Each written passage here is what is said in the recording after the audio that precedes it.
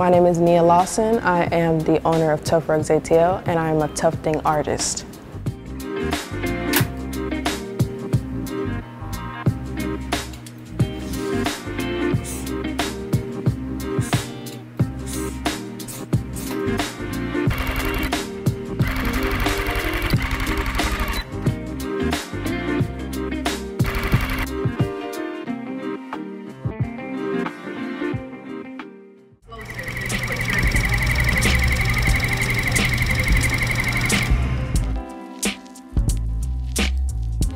What is rug tufting?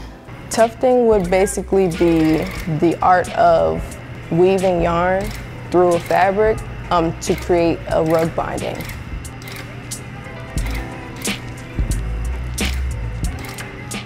So it's around like quarantine time. I think that's when it was blowing up on TikTok, and then I actually went to a class with my best friend, and she was like, I will surprise you, and we're gonna do this, and then I was like, what is this? And then we tried it, and I killed it, I'm not gonna lie. But I remembered the experience, and then I just went on Amazon, got everything, and then started making rugs from there. Well, the style I would like to go for is a clean cut type of rug, so that's more modern and traditional. Sometimes, like I mentioned before, I'll go outside of the lines and I'll create something a little bit more bold, maybe three-dimensional, not as flat, and I'll play with like beveling effects and different carving techniques. But for the most part, I like to enhance like more like a modern space to add to just like the aesthetic nowadays, if that makes sense.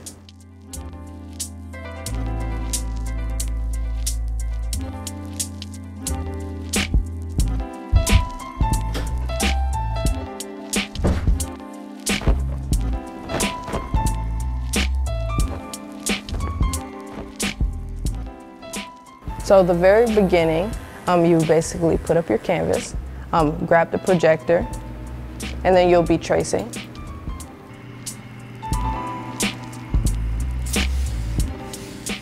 The next step would be to grab your gun, apply the yarn into the gun, and then you're gonna actually start the weaving process. So the tufting gun is basically an electrical weaving machine.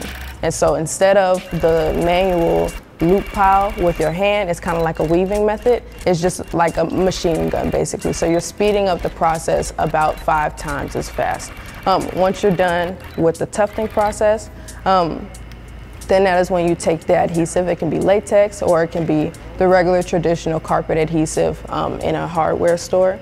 Then you take that, cure the rug, and then from there, you're gonna go ahead and back it, which creates the actual backing where you can lay it down without any adhesive secreting from the ends. And then from there, you can go ahead and finish it. Now, some people, they finish it just flattening it, no carving. And what I mean by carving, embellishing like the details of the rug. So that's the carving and the beveling of the actual acrylic yarn or wool. From there, it's pretty much done. And you pack it up and give it to your customer, or you keep it for yourself. For my inspiration, I pretty much look at other artists in different art forms. So for example, I'm a tufter, but I wouldn't look at other tufters, if that makes sense. What I would look at is maybe a polymer clay artist, or an oil painter, or a car mechanic. Sometimes I take inspiration from just creating manually from your hands. I think artists are dancers.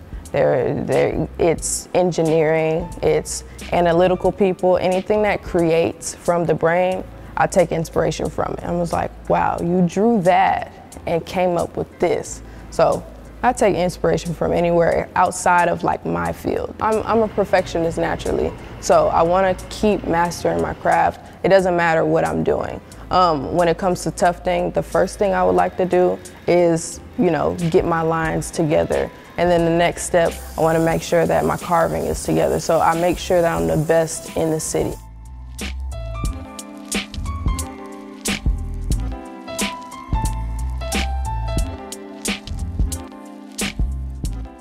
So there's different facets of just tufting in general. So what I do, I also teach classes just to incorporate within everything. I feel like I can express my creativity in every facet. So when I come up with different class themes, is a tribute to my childhood.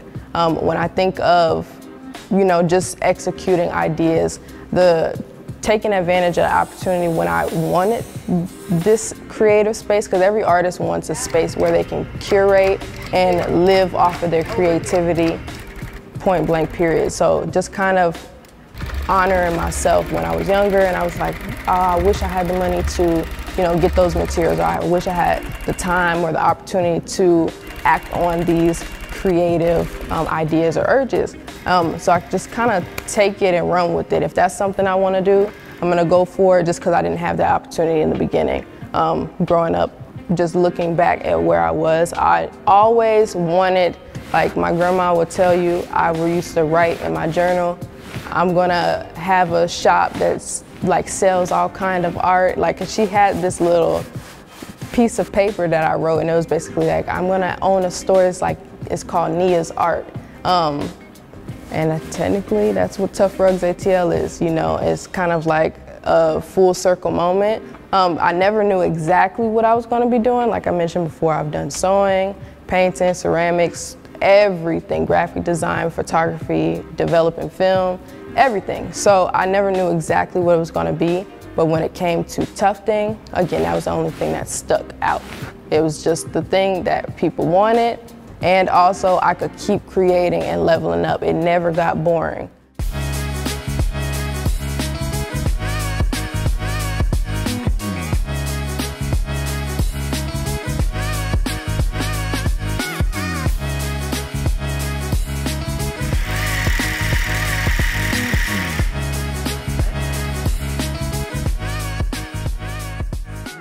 It's been fun. This is Nia from Tuft Rugs ATL. You don't gotta go home, but you gotta get the hell out of here.